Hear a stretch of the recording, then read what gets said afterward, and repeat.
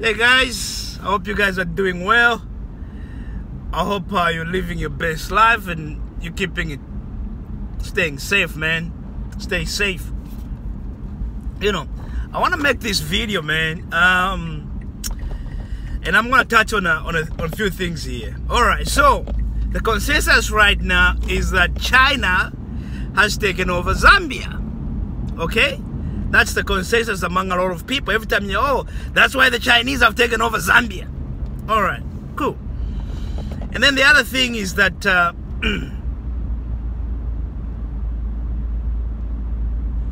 was a video that was circulating some time back where a Chinese dude told a Chinese lady told a Zambian customer in a Zambian Chinese shop, say, oh, they're not serving to foreigners. And everyone went crazy. You know, oh, China has taken over Zambia. Oh, that's it. Game over for Zambia.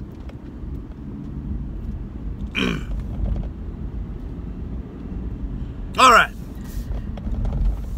Do I agree with all that? Before I answer that, I'm going to just try and break this down for you. So I'm going to go back in time. Okay? Zambia became its independence from Britain in 1964. Right? The first president who just died recently at age 97, long live KK, Kenneth Kaunda, was the first president of Zambia. Okay? And the time he became president, Zambia was one of the biggest copper producers. It still is, but at that time, I think it was either #1 or #2 biggest copper producer in the world. So copper was on high demand. This is before fiber optics. Copper was on high demand. The value of the kwacha was the same as the value of the US dollar at that time. Okay? The economy was booming. Everything was going on well in Zambia. You know, Kaunda was known. He put his country first. Zambians don't even know this. Kaunda put his country first. Kaunda is probably the best president that country has ever had. You know, he always put his people first. That's why, even after he was removed from power, you've never heard of him being corrupt. You've never heard of him siphoning money somewhere else. He's lived pretty much he's just lived a normal life. There was no way that, he had investments in offshore banks. He had this. He never did any of that. He stood up for his people. Now, the presidents that we've had after that, they're all corrupt. But they tried to make him look like he was a bad president. You know, the truth is in the pudding. You know, this man had created the biggest project in the country to date. You know, the biggest projects in the country to date were done by him. Okay? All the presidents that we have now, they're puppets, the mediocre kind of presidents. No vision, no direction, nothing. Nothing whatsoever. You know, you gotta have a high level of cognitive skills for you to develop as a country. And it starts at the top. Most of African presidents don't have that. Don't have it. Okay? So, Kaunda at this time was in high demand. You know, he was one of those people, big people in the world at that time, because obviously of copper. Him and Mao Zedong, who was the Chinese president at that time, and who was also the Chinese liberator. Him and Kaunda had something in common. They were like best mates. All right. So in 1976, Zambia just becoming independent because the British were trying to squeeze them. You know, so Kaunda had an issue with oil. You know, they couldn't get crude oil. They couldn't get for cars and all the other stuff that use crude oil, and all the products of crude oil. It became quite hard because England was trying to squeeze them. So what did Kaunda do? Kaunda went and talked to his friend Mao Zedong. So he said, okay, we can be buying crude oil from the Middle East. You know, if we buy crude oil, we can use Tanzania, because Zambia is a landlocked country. Tanzania harbor, which is Dar es Salaam, to transport, you know, if we can get the oil ship, dock there, get the oil, and then we have to transport it into Zambia. The only way we can do that is through a pipeline, you know. So we need a pipeline, but also we need a rail line that can connect the two countries for the goods and everything, for the copper as well, which is going to the harbor, so we can sell this, because the British didn't build that. So Mao Zedong listened, and he gave Kaunda the biggest Chinese aid in Africa until the 2000s. This was in 1976. $500 million. 1976. He gave Kaunda $500 million investment to build a rail line and a pipeline, and it was the Chinese people that went into Zambia to do it, and they'll use the local people whenever they can. You gotta remember, Zambia just became independent in 1964. This is a few years later, since 1976. So if you add this, is like 10 years later, they still didn't have enough engineers, enough this, so they needed already made engineers and proven engineers. You know, unfortunately, 50 years later, they still don't have proven engineers. You know, that's on the Zambians, not on the Chinese. Okay, so he sent the Chinese engineers to go and build this thing. Even up to today, this thing is still there. It's called, you look it up, Tazara rail line and pipeline. Even up to today, these are the things they use. And then they built up a refinery, which is in Ndola, which is probably the one of the biggest cities in Zambia. It's on the copper belt. So he went all the way to Ndola. Everything got refined there. They buy crude oil and then they refine it themselves. Okay, that was an investment. That was aid, not investment. It was aid. It was given as aid to the Zambian government from the Chinese government, the People's Republic of China.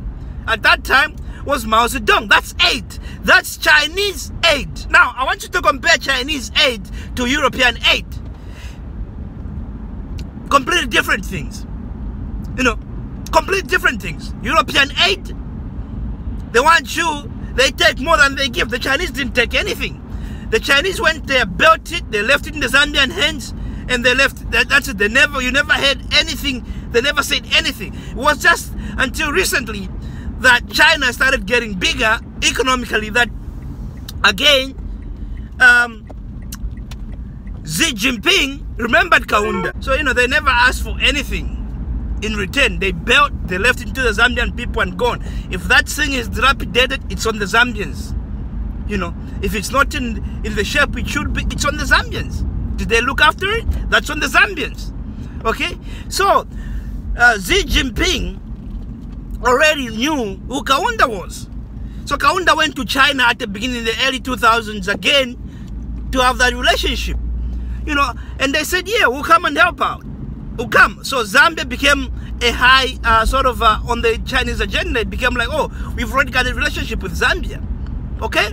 Now, if you are listening to Western countries trying to talk about China this, China that, because some of you guys, you live there, and that's what you're thinking about. You would rather see German, America, whatever, doing, giving aid to Africa, right? But what you're forgetting is that Chinese aid is actually building things, you know, and it's cheap. And also, when they give loans, their interest rates are lower than the loans that that they're getting from Europe. Just recently, Zambia's debt is about, I think, $15 billion. Now, that is not all the money of China. It's only $3 billion. The other money is from Europe. But guess what? At the beginning of the pandemic, the Chinese gave Zambia 6 months where Zambia didn't have to pay back the loan. The Europeans didn't. Okay? So, I understand in some instances, the things the Chinese do might be upsetting that's expected. See, it's two people coming together. You know, just like if you move from one country to another, you're gonna have so there'll be some sort of misunderstanding. But the things when you hear about, like when you see like a Chinese guy telling a Zambian kid to pull him, a Zambian man to pull him on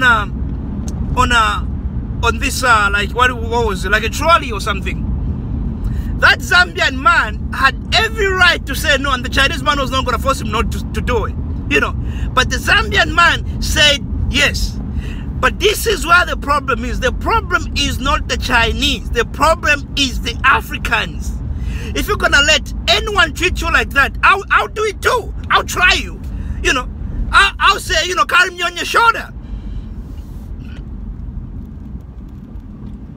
And if you are an idiot, you carry me on the shoulder. And they do this all the time. Look at Europe, what Germany did to Namibia.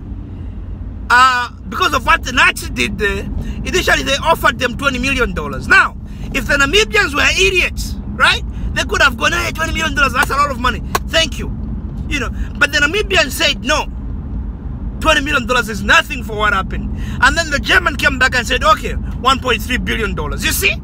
Everyone tries. It's up to you how you carry yourself as a person, as an individual, as a life. Up to you.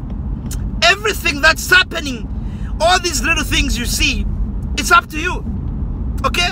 And then the other video that came out where the woman said, oh, we're not selling to foreigners. Come on. Come on. It's obvious. This woman doesn't even speak English. She speaks Chinese. Okay?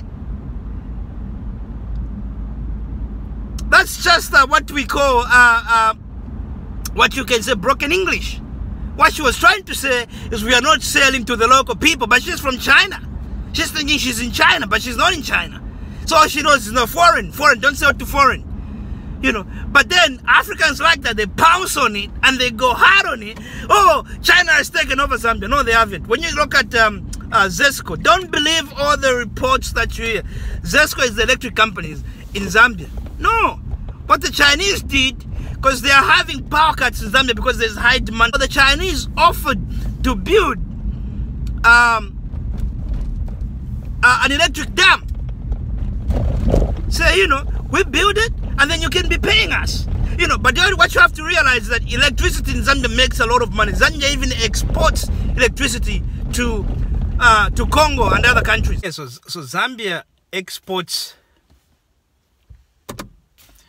a lot of electricity, you know, to Congo.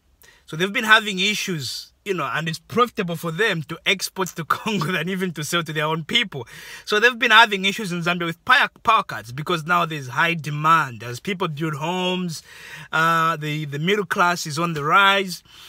So there's high demand, industries are on the rise. So there's high demand for electricity. And it leads to power cuts. There's power cuts, there's, you know, for 12 hours without electricity, and then you have 12 hours of electricity. So it's just bad. So what the Chinese decided to do was, okay, we can build you got a problem. We can help you fix the problem, you know, or help you at least minimize the problem. Because Zambia, just like most African countries, it needs a lot of electricity.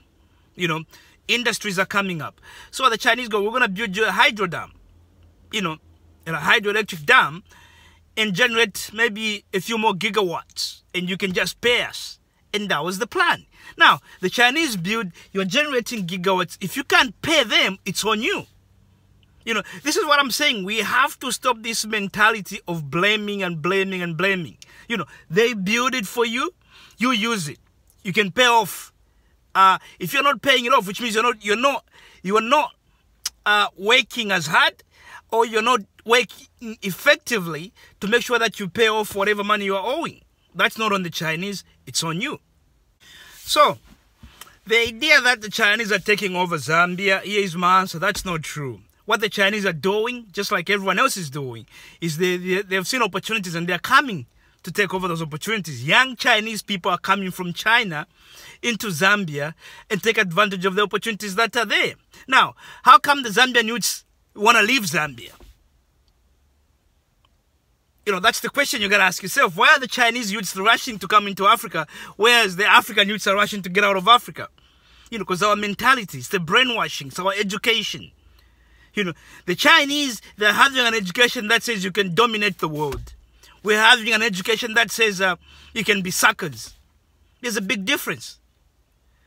All they do is theory in their education system in Africa. There's no practical. So now a Chinaman comes and says, oh man, geez, this wood will cost a lot of money in China. I'm gonna take it. What they should have done, the Zambians themselves would have done a lot of research and find out how much their wood are not just copper, it's a lot of things that could, how much those things will be costing in other parts of the world. And where they can find market. But they don't do that. They got embassies all over the world. But people at the embassy, they just go to sleep and wake up and then go to sleep again. They're not working towards empowering their own people. They're not doing their homework.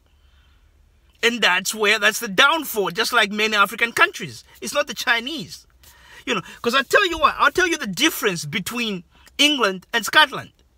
England is more developed. Scotland is not. You know why? Because England was colonized by the Romans. Scotland was not. And once the Romans colonized England, they left a chain of information about trade, how to get organized, logistics of trade, and all that. And England built off that. And I'll tell you, so many other places that have been colonized, people leave infrastructures, and people build onto that. In Africa, they destroy infrastructures. So it's not the Chinese fault. It's the Africans.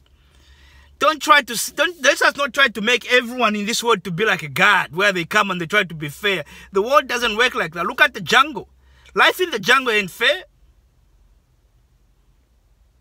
If you ain't a lion, you're going to get attacked. That's just the way it is. So you have to become a lion. It's the same thing in this world. You got to become a lion. Now, all we do as Africans is hope that other people that are coming into our countries who try to be nice to us. No, it doesn't work like that. It's about how you approach me. If I'm coming to your country and you're already on your knees, I don't want you to get off your knees. I got to take advantage of that. That's just the way the world works. But if you greet me like a man, standing on your feet, then I'm going to treat you like a man. And that's the way things are. The Chinese are everywhere. Like I keep telling people, in Australia, 75% of companies are owned by Asians. Now, these people have a formula. In Africa, we don't. Let's just be real. Business-wise, we don't. We can have businesses of like little businesses of just survival. It's more like work. But we can't develop those businesses to become bigger and employ more people. That's why the only employment that's created in Africa is through the government, not through the people. Because the people only want to do small businesses, like really, really small. Kiosks and this. Nah, that's not how you create employment. Our friends do it bigger. You go to South Africa, there's Indians in South Africa. They have a big population of Indians. But, the father will start with a kiosk. The son will come and turn a kiosk into a grocery. Then the grandchild will come and add something to that. And they just keep on building and building. And that's one thing Uganda did well. Remember, Idi Amin kicked out all the Indians? But when when Museveni came in, he brought them back. Because they knew something about trade. That's what we don't know. Right now, the relationship that Zambia has with China, Zambia has more to benefit from that relationship only if the Zambians are smart. Only if the Zambians have high level of cognitive thinking. Right now, China has given Zambia so many green lights. They want blueberries. Zambia can grow blueberries. They want these all sorts of farm products that they want. And anyone can farm that. And there's a free market in China through the Chinese embassy. So when a Chinaman is in China, looks at, I want to go to Africa and find out where I can go. He goes to an embassy and looks at which country is allowed to bring in this and that and that. He looks at Zambia. He goes, oh wow, I'm going to Zambia because I can grow there and grow a dragon fruit. There's a market in China, I'll bring it. And the people in Zambia already have a relationship with them. You know, anything after that happens, it's on the Zambians. It's on the, and I tell you what, the education we have in Zambia, just like in most African countries, it's the same. It's the education that's making us always be under there. Remember the African proverb, the hand that gives is always above the hand that receives. The education we have does not promote empowerment, does not empower us. If anything, it lowers our standards. That's why we have so much respect for anyone who looks lighter than us. It's the education. Look at what's happening in Rwanda. You can't rip off Rwandese kids, man, because their president has taught them, this is your country, this is your stuff. Look after them. And don't let anyone come and tell you otherwise. You got to make money off this because that's where your livelihood is coming from. And things have changed in Rwanda, and things are changing. In Zambia, we're not getting that. In a lot of African countries, we are not getting that. So the problem is not the Chinese, because let me tell you what, everywhere you're going to go in this world, you're going to find out that the Chinese dominate in the business, or the Asians dominate in the business industry. The Indians, the Chinese, whoever, you know, they dominate in the business industry. If you go to America, the guy who owns the most hotels is an Indian dude. He's not a black American dude. Why is that? We can go on about all these. Some of these people came with nothing to America. They just started from scratch and they started working themselves up. You know, we just don't know. We don't understand this. We don't understand trade. I'm looking at all these brokerage companies, Vanguard, Schwab, Fidelity, whatever, all these multinational brokerage companies, international brokerage companies from America. There's emerging markets, like an ETF for emerging markets. If you look at that, the only country that's represented is South Africa, in Africa. Nothing, because there's no companies that are coming out of Africa that are doing it big. Because the Africans are not making these companies. You look at China, they have Tencent. They also have Alibaba. You know, 2006 or 2004, if you had put $10,000 in Tencent on the New York Stock Exchange, today you have $7.1 million. That's a Chinese company. Alibaba, you'll be making money. So it's not, but right now there's even some information technology sort of company that's coming out of Latin America that's doing well right now. In Africa, there's nothing. Nothing. So don't blame the Chinese. Let's blame ourselves. Let's blame ourselves. Because the problem also with Africans, every time someone points out your flaws, oh my goodness, they'll eat you alive. They get so upset. But yet everyone else is coming here to rip you off. You're not getting upset with them. That mentality has to come to an end. Okay? So let me just put it this way. Zambia is not under Chinese rule. Zambia has a relationship with China. They've had this relationship from 1970s. You know, Tazara rail line was built by the Chinese. The biggest Chinese investment, aid actually, was given to Zambia by Mao Zedong, to our president in Zambia, $500 million in 1976. They've never asked for that money. Never. They came, they built, and they left. It's only until recently that China started getting bigger that they've you know, we actually invited them to say, you know what, we have a relationship with you already. Let's grow together. But it's on the Zambians. It's on the Zambians to learn something from what the Chinese. If a Chinaman comes in with equipment, time for you Zambians to come together and have equipment, so you can start competing, because that's gonna wake you up. Like we say in Zambia, get jacked up. You're gonna get clever in this world, man. It's competitive. It's really competitive. You know, if you look on YouTube, you're not gonna find some African YouTubers are trying to start teaching Africans how to code, how to do this stuff that's important. You ain't listening. You're not gonna get views. But when you start talking about drama and people dancing, woo, you're gonna get million views. And that's the difference. When you start talking about, oh, who said this? This person is richer than that. You know, all this drama kind of, you know, gossip stuff. Then you get the views. When it comes to real shit, no one is watching. No one is listening. So when the Chinese come there and they do better, don't get jealous. Because they didn't spend time listening to gossip and dancing. They spent time learning, studying Africa, studying business. You know, wake up, Africans. That's all you need to do. Wake up. The onus is on you. The Chinese are not coming there to enslave you. They're coming there to do business. How you receive them is how they're going to treat you, period. You know, I know right now there's all these scare tactics that the West are trying to use because China is about to dominate the world. And they're scared. They're scared. They're shaking in their boots. So they are using all these tactics about, China is coming there to debt trap and debt trap. The debt traps comes from Europe, not from China. Like I told you, $13 billion, only $3 billion of that comes from China. I think $14 billion. Only $3 billion comes from China. Lower interest rate, and they're giving you breaks because of the pandemic. The Europeans don't want that. The interest rates are high because you are not rated in their, whatever they call Moody's or that sort of rating. So the interest rate, you are paying twice as much. The Chinese interest rate, because they don't follow that Moody's and all that crap, is very low. You know, and they're giving you breaks. You know, say, for the next 6 months, no interest, gonna go up. You don't even have to make a payment. The Europeans want the money. So come on, people, wake up. Wake up.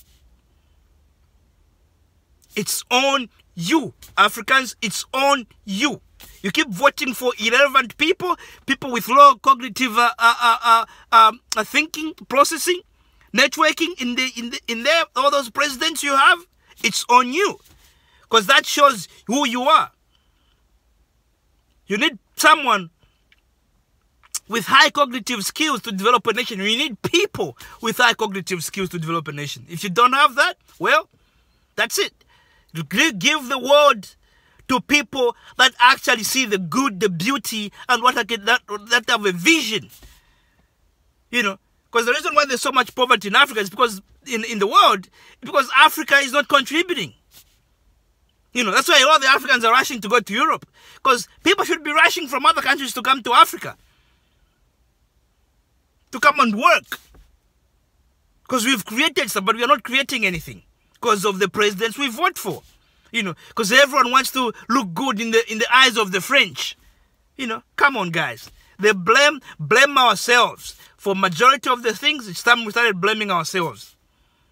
Thank you for watching this video, and please subscribe. Goodbye.